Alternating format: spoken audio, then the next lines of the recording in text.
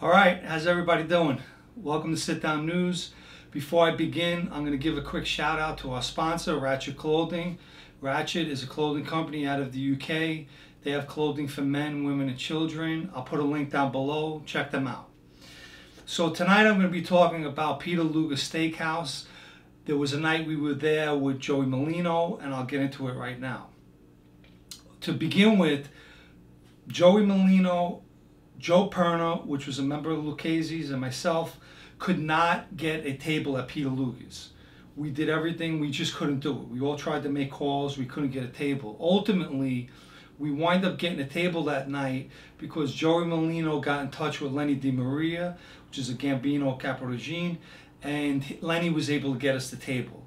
So on the night that we went, it was Joey Merlino, Joey Merlino's childhood friend and associate, Ray Wags, Ray's wife, Joe Perna, his wife, someone I was dating, and myself. So that was the table.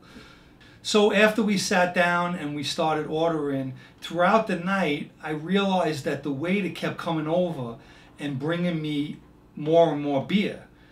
And at one point, after about 4 or 5 of them that he brought to the table, I turned around and said to Joey Merlino was sitting to the left of me, I said, why is this waiter, every time I turn around, he's got another beer coming to the table? He says, oh, that was me. When I order one, I order you one.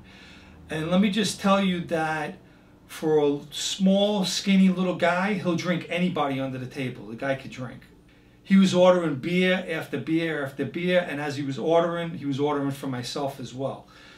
So the funny thing of the night happened when we ordered our steak, and because there were so many people, we were ordering steak for 2 and a bunch of steaks. So he said to me, how do you like your steak? Do you like it medium? Because I don't like it when it's rare. I don't want to see blood. I said, yeah, I'll eat a medium. We'll order ours together. So when the waiter came to us, we said, give us a steak for 2. We want to order it medium. And he turned around and told the waiter, I don't want to see no blood on the plate. So the waiter turns around and tells him, there's no blood on the plate at Peter Luger's. Okay. A little while later comes by, the steaks come. The waiter comes and brings ours. He looks at it. And I mean, there wasn't a lot of blood, but there was a little bit of blood. And he turns around and he says, where's this waiter? So he gets the waiter's attention. He calls the waiter over. He says, let me ask you a question. What is that, paint? So the waiter's looking. So the waiter said, and if anybody has been at Peter Luger's, you notice to be true.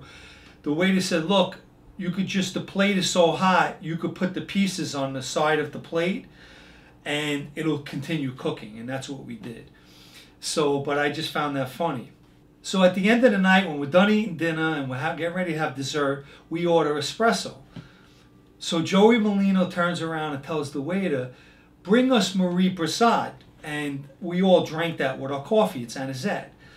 So the waiter, the same waiter with the blood on the plate, turns around and tells Joey, he says, well, I'll bring a big glass of it. So he says, no, bring the bottle.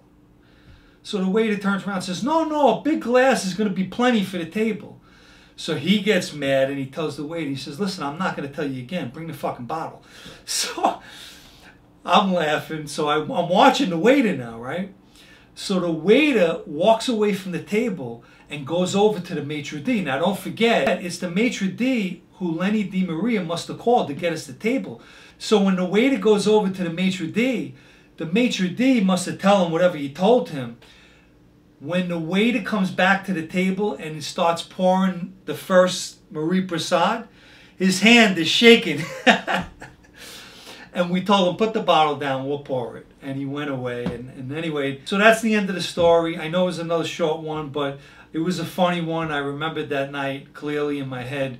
I hope you enjoyed it. I hope everybody enjoys the rest of the night. Till the next time, ciao for now.